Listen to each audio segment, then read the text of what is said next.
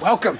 Steve here yet? This was the day that we launched the Steve Madden IPO. Troops are all here. Everyone's all rallied, excited. Everything had to run tight. It had to be perfect. What the fuck is that kid doing? What's he doing? Biggest IPO in this firm's history. What the fuck is he doing? Is he wearing a bow tie? Hi. How you doing? Good. You cleaning fishbowl? I had a minute and You had a minute. And today you needed to clean the fishbowl today? I had finished my paperwork and so just had a couple minutes. Okay. Nice to meet you.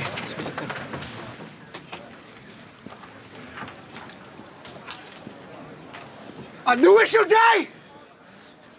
A cocksucking motherfucking new issue day! This is what you do! Hey, everybody, listen up! This is what happens when you fuck with your pets on new issue day.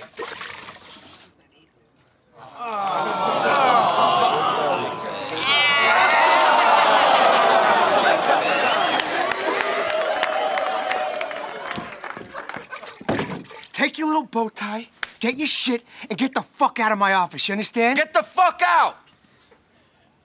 Get the fuck out of here. Everybody on point! We are here to make money! Everybody on point! Fuck you, Bowtie. You fucking idiot. A real wolf pit, which is exactly how I liked it. Good. We're gonna caught in the lobby. I caught a genius. Enter Steve Madden, Great American cop. red hot ladies footwear impresario. And thanks to Donnie, we were taking his company public. Stratton Oakmont was crawling out of the primordial ooze. Pond scum no more.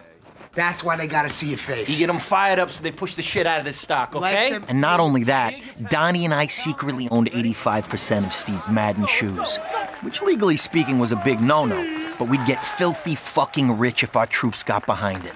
Our job was to get them worked up, but not too worked up.